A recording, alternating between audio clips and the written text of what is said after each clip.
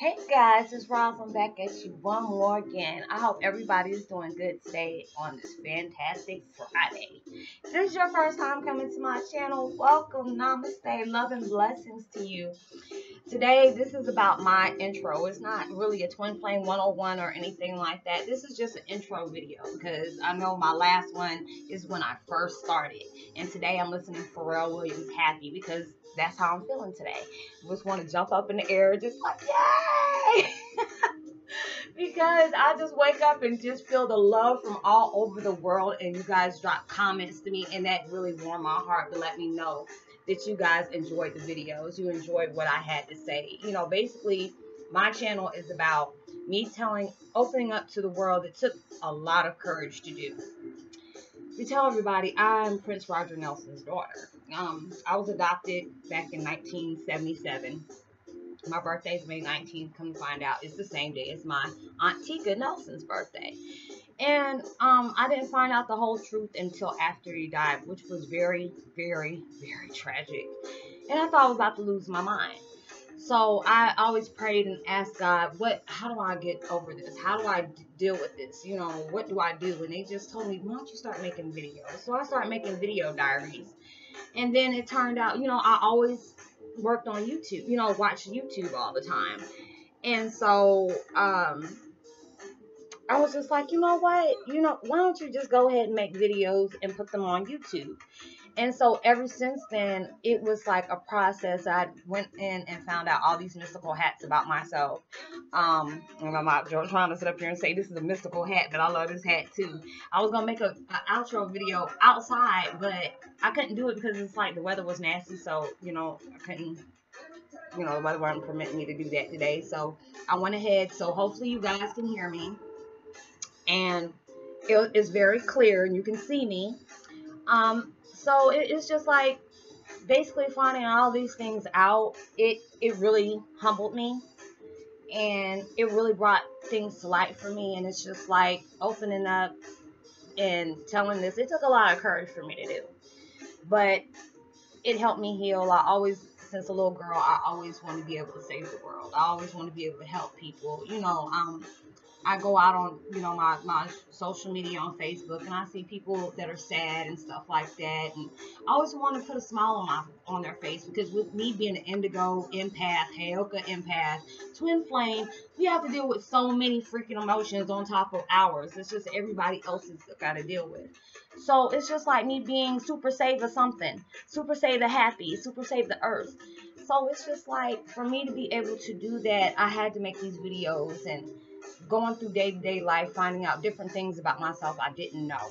Learning about yourself and growing about it is very important to me. And I really felt good on doing that and making all these different videos. And a lot of people say I inspired them. And that really touched the bottom of my heart, you guys. Thank you so much. And I'm trying not to cry because I'm a very emotional person. My emotions has just been going all over the place, but it's good emotions.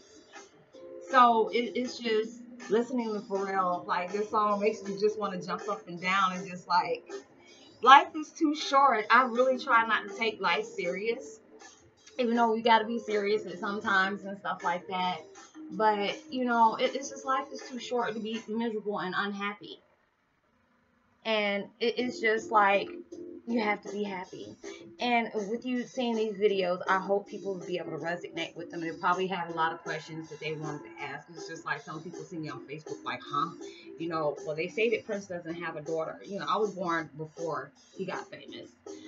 Him and my mom were teenage high school sweethearts or whatever, from what I was told. And things didn't happen right, like they were supposed to. And the record deal fell through, and they were supposed to get married. So the family didn't see fit that I was born out of wedlock. So I was adopted in a different place, and I didn't even know about all these things, but I knew I had some kind of connection with him when I was little.